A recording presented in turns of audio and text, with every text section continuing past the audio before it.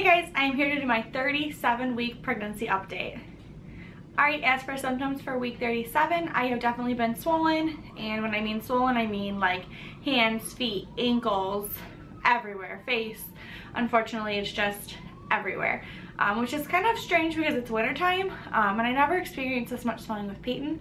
I did experience some swelling and one or two other symptoms for preeclampsia, so they did send me in for testing with him. However, I've only had swelling with her and nothing else, thankfully, so I haven't had to go in for any testing or anything like that.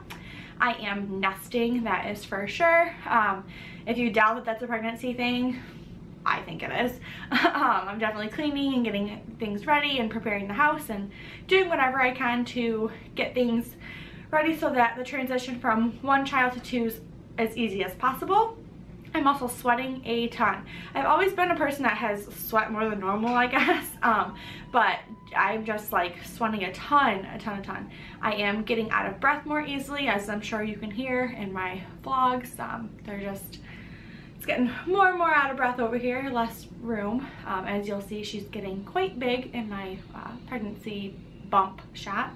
This week I did have to take my wedding ring off, and it was extremely painful to take off, but I'm glad I did because I know that if your fingers get too swollen, they will have to cut your ring off. So I'm definitely glad that I took it off when I did, because I'm sure my swelling might get worse. I do have a couple weeks left here, so it could potentially get worse. So I'm glad I did take those off.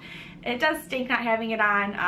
I'm sure people look at me for being young and are more judgmental if they think I'm not married than if they think I am married, but it is what it is. I downloaded a pregnancy contraction tracker. I used one with Peyton, and it was nice to have. It was really easy. I didn't have to write anything down, and it was all on my phone to show the hospital when we got there, or when they asked questions about how long have they been this close together, when did they start, and things like that. So I definitely am glad that I downloaded that. I also installed the baby's what is that called? Her base into my van and put up her mirror. I haven't installed the base in Dan's car yet. I'm probably going to wait a week or two to do that, since we'll be taking my car to the hospital. It's not really like an emergency to put it in his, even though I probably should, just in case for some reason we end up taking his car. So I should probably get on that. I got my Group B strep test back, and it came back negative, which is good, so I don't need antibiotics or anything like that during delivery.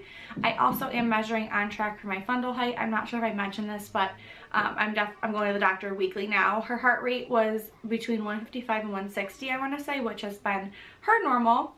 And that is really it for this week. I will show you guys my belly shot now. Alright, so here's my belly at 37 weeks and 3 days pregnant.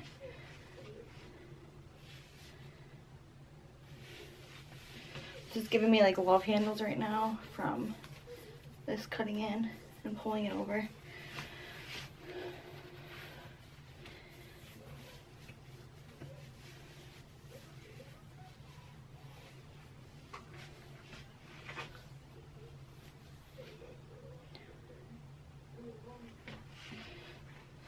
Definitely getting big. You can see how some of these are getting some new stretch marks. Lovely.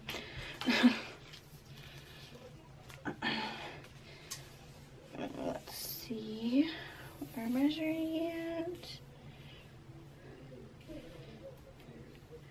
It looks like we are at almost 45 and a half. Alright guys, so that is my belly shot for week 37. I did forget to mention that my midwife gave me all my paperwork to take to the hospital, so that hopefully I don't have to fill anything out, fingers crossed. But yeah, that is it for week 37, and I will see you guys for my 38-week bump date. Thanks for watching. Bye guys.